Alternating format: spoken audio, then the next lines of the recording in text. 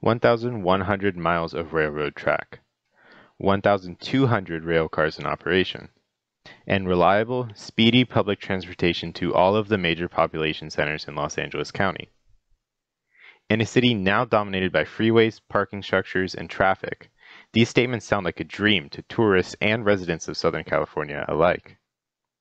Yet, for much of the early 20th century, it was reality. Back before the rise of the city's infamous car culture, Los Angeles was dominated by an expansive streetcar system known as the Pacific Electric Railway Company. For most residents, the streetcars were the best way to get where they needed to go for work or for pleasure. By the late 1950s, however, this once vital component of Los Angeles was on the decline. Streetcars were being rapidly replaced with buses, and it seemed like the end was near. How could this crucial piece of the Los Angeles economy be wiped out so quickly? And what happened to LA's public transportation afterwards?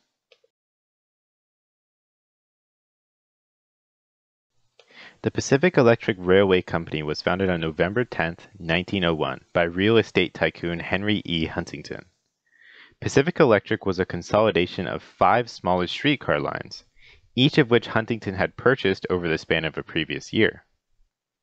In the pursuit of profit, Huntington also created his own real estate and power companies, Huntington Land Improvement and the Pacific Light and Power Company. With control over these two businesses, Huntington did not have to pay outside companies for the rights of way and power for his streetcars. He also recognized that an expanding streetcar system would attract residents to new areas of Los Angeles, meaning new real estate and energy markets for his companies to exploit. Now, Pacific Electric owned 40 lines of roadside track to begin with, most of which operated between Los Angeles and Pasadena. Huntington's first act as a streetcar tycoon was to expand in that same direction, out to Monrovia, Duarte, San Bernardino, and later Pomona. Simultaneously, he invested in immense tracts of land in the San Gabriel Valley, alongside his proposed streetcar routes, most of which he sold to prospective customers at exorbitant rates. Huntington followed the same formula of selling land at high prices along new streetcar routes for Pacific Electric's first original route, a line from Long Beach to Los Angeles on private rights of way. Word spread quickly, and believing that Pacific Electric would hasten an economic boom, quote, many property owners donated land to Pacific Electric along its proposed route to Long Beach, end quote.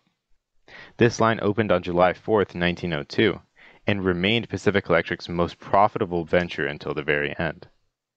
In fact, the Pacific Electric Company influenced the development of Long Beach to such an extent that from 1902, when the streetcar line opened, to 1910, the population boomed from 2,000 to 18,000 people. Huntington continued in much the same way for the rest of the 1910s, selling utilities and plots of land alongside new streetcar routes. By 1903, the extension of the Pasadena line to Monrovia and Whittier was complete, and plans were in the works for an extension to Orange County. By late 1907, Pacific Electric had purchased tracts in Riverside and Santa Ana, and owned routes to Huntington Beach, Covina, Glendora, Newport Beach, Hollywood, Santa Monica, Playa del Rey, and Redondo, among many others, giving the company 703 miles of track overall. Huntington quite literally had a monopoly over the city of Los Angeles. Quote, Huntington streetcars, powered by his Pacific Light and Power Company, rolled over tracks built to property which was often already owned by one of his land companies, end quote. His streetcars were shaping the creation of Los Angeles' communities. For example, quote, all 17 cities incorporated into Los Angeles County during the first decade of the 20th century were located along his trolley routes, end quote. Yet, despite all of this, Pacific Electric was not profitable.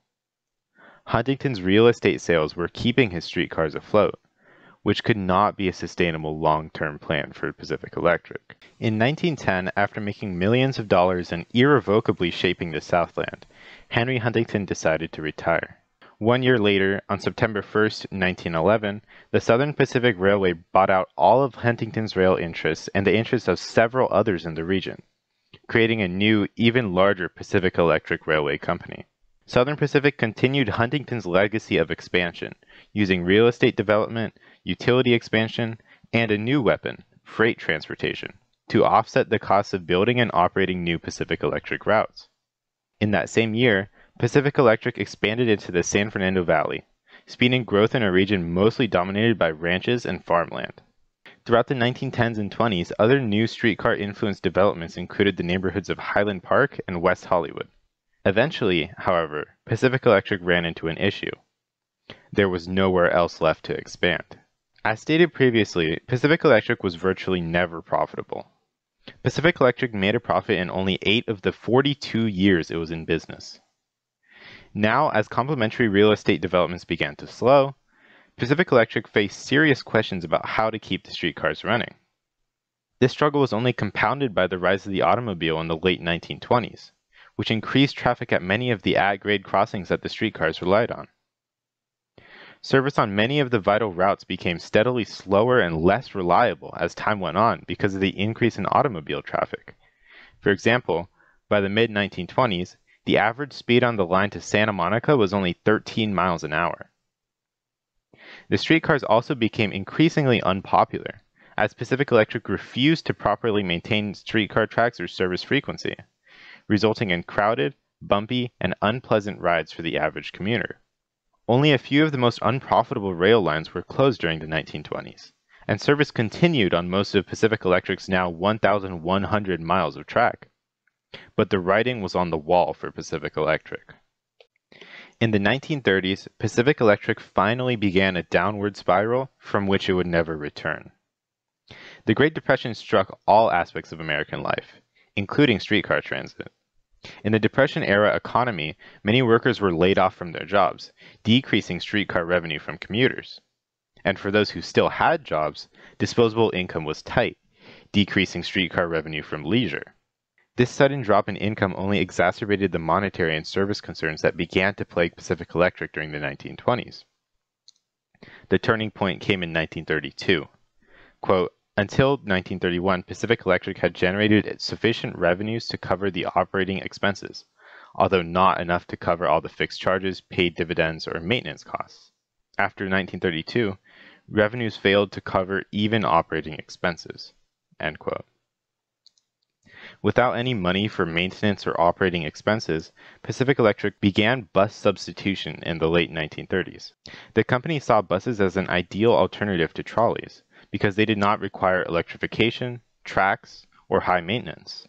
Pacific Electric had, quote, changed over 35% of its system by 1939, end quote, leaving only the most profitable routes as trolleys.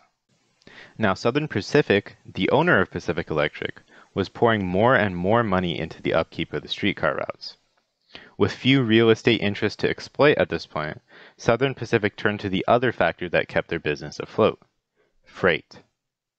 And with World War II on the horizon, the shipping of raw material and goods became even more profitable to support the war effort. Between 1938 and 1945, freight revenues increased by approximately 223%. Southern Pacific saw that freight revenue was more profitable than passenger service, and began to prioritize long freight trains on Pacific Electric tracks, meaning that streetcar speed and reliability only decreased even further. In fact, the emphasis on freight helped raise maintenance costs and further Pacific Electric's decline. Quote, "The freight service was conducted at considerable sacrifice to the passenger service in that little, if any, improvements were made on mainline routes." End quote. Despite the increased competition with freight traffic, World War II also helped keep Pacific Electric afloat for a little while longer. Due to wartime restrictions on gasoline and motor vehicle usage, people flocked to the streetcars in droves once more. In fact, 1944 saw Pacific Electric's highest ridership ever. This seeming resurgence for Pacific Electric was, however, a mirage. The brief increase in passengers failed to overcome the unprofitability of the system, and in fact left Pacific Electric in an even worse state.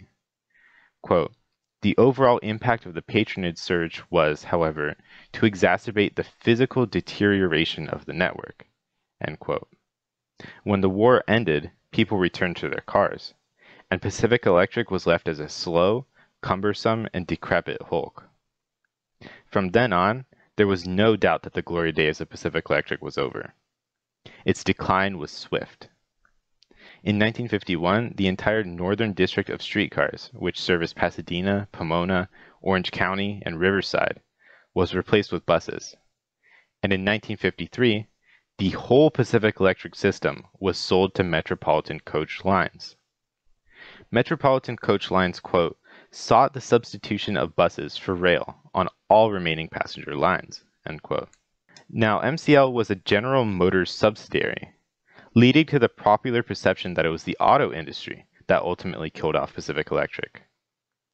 And indeed, MCL continued to remove trolley lines to substitute them with General Motors buses. The Western District, which serviced Santa Monica, Hollywood, the San Fernando Valley, South Bay, and Beverly Hills, was gone by 1955. And most of the Southern District, serving Long Beach, Orange County, and Whittier, was dismantled by the time Pacific Electric was sold again, this time to the LA County Metropolitan Transit Authority in 1958. The only line remaining was the faithful Los Angeles to Long Beach route, the closure of which ended the reign of Pacific Electric on April 8, 1961.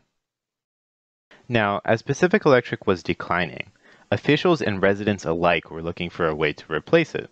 The Los Angeles County Board of Supervisors remarked, quote, the abandonment of existing rights-of-way by Pacific Electric might lead to irreparable loss to the citizenry of Los Angeles County, end quote. But the debate came over how and where a new system might operate.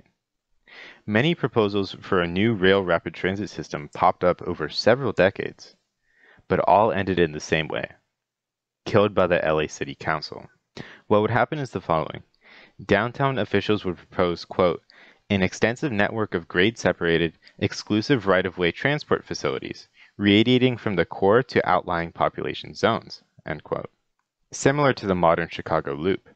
However, council members from the outlying population zones consistently rejected such plans, fearing, quote, an effort to encroach upon and colonize their hinterlands, end quote, and a shift of economic interests back towards downtown. Ironically, it was Pacific Electric streetcars that caused this issue by encouraging the development of new business and residential centers away from downtown. On the other hand, the freeway system promised to connect all parts of Los Angeles equally, and since the city council perceived that public interest was trending towards the automobile anyways, rail was abandoned.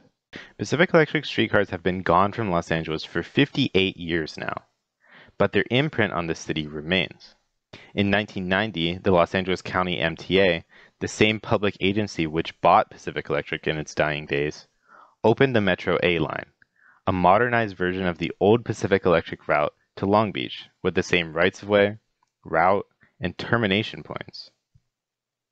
The B line, opened in 1993, followed the rights-of-way from the Hollywood and San Fernando Valley lines of Pacific Electric. Finally, one of Metro's newer routes, the E line, was completed in 2015 and followed the rights-of-way for the former Santa Monica Air line.